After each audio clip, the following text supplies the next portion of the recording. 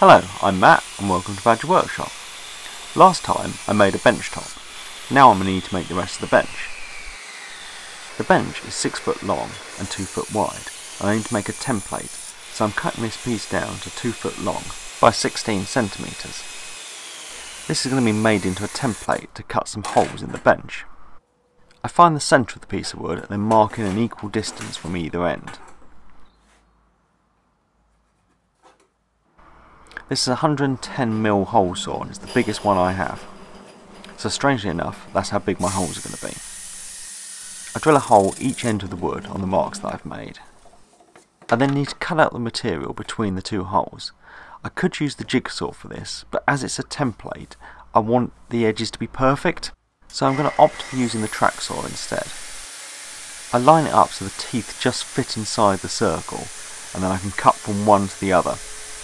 Then I can flip the workpiece over and do the same on the other side.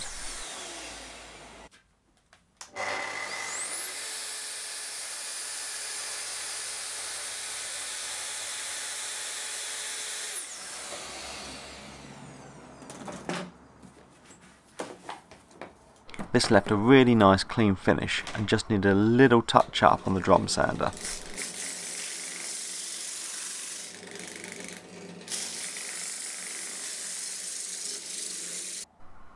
I have 2 half sheets of MDF I'm cutting down to 6 foot. Always make sure your vacuum hose is properly attached before you start cutting. I want to rip down 2 strips to go on the side of the bench, so I'm going to use my template to determine the size, and then these can be cut down.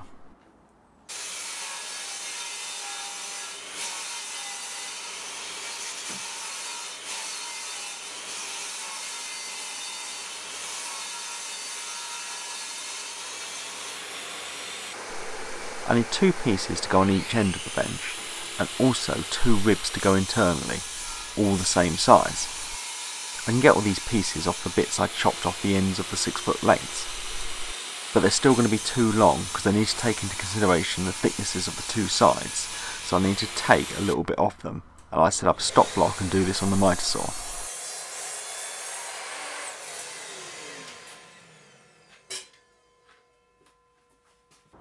These end bits now are slightly shorter than the template I've made, so I set a square to the thickness of the MDF and centre the template. If I was to clamp this in place, it wouldn't give me enough room for the router to run, so I'm going to screw it down. When I go to put the bench together, all the bits with the screw holes in will be on the inside and won't be seen. In my router, I've fitted a spiral upcut bit and a guide bush. The plan is that the guide bush will run alongside of the template while I plunge down and make a cut. This will make the cut nice and repeatable, but it will make the cut slightly smaller than the template, so you've got to take that into consideration when you make it. My only criteria really is I can get my hand through the hole and my drill through the hole. I plunged about halfway and made a first pass, and then plunged all the way to make the second pass.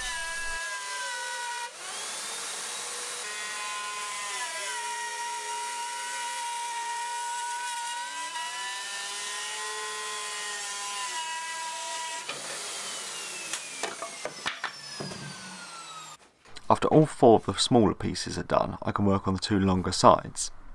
This time, instead of having the template hang over the thickness of the MDF, it butts up flush to the end. For the smaller pieces I had them held in my vise, but the longer pieces won't fit, so I'm just using a bit of insulation board to go underneath it. I then cut the pieces out the same way, but before I remove the template I just draw a line to indicate where the first one was. Then I can unscrew it and butt it up to the line, moving it along.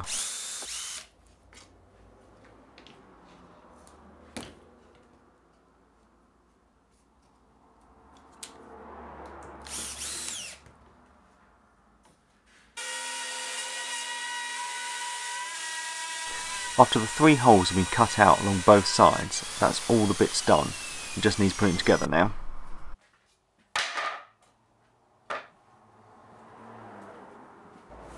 Right, time to get this thing put together. So this is a 6 foot by 2 foot board, and this is going to be the base. I lay one of the sides on just so I can see where I want the screws to go. I don't want to be driving up any long screws into where there's a hole. I can then drill some pilot holes, and I'm using a drill bit with a countersink built in.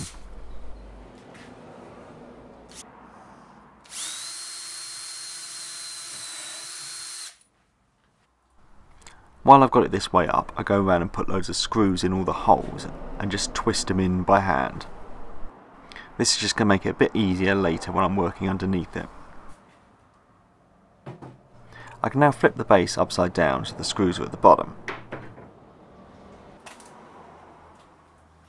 I'm going to glue and screw the sides on, so first I'm going to run a bead of glue down one side.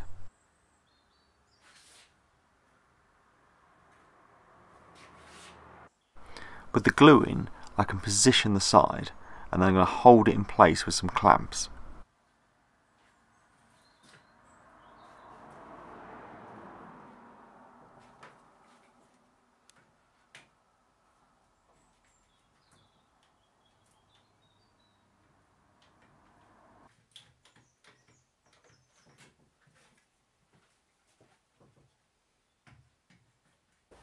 When I'm happy with the position of the side, I can then get the screws in place.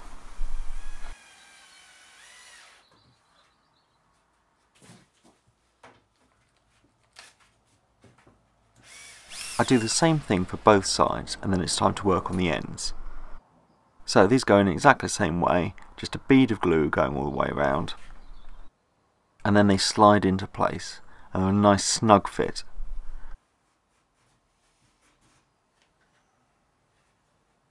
I didn't worry about clamping the ends, I just screwed them in place, and if there's any fine adjustments that need making, I just use the mallet to knock them around.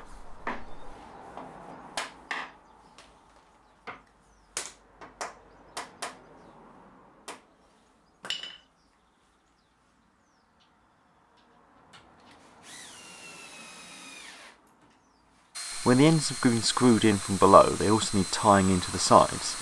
So I drilled and countersunk a couple more holes and then put some screws in.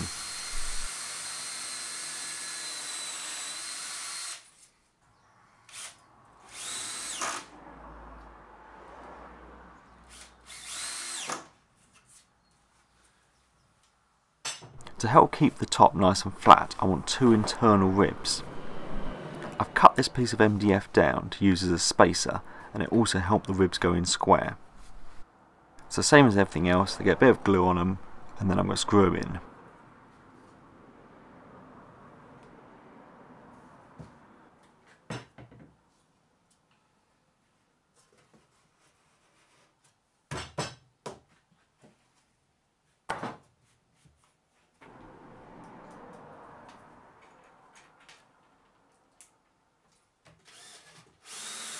With the ribs in, the last job is to get the top in place. I position it and then get some clamps on to hold it where I want it to be.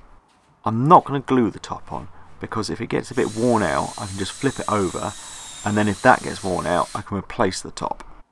So it just gets pilot holes, countersinked and then screwed into place.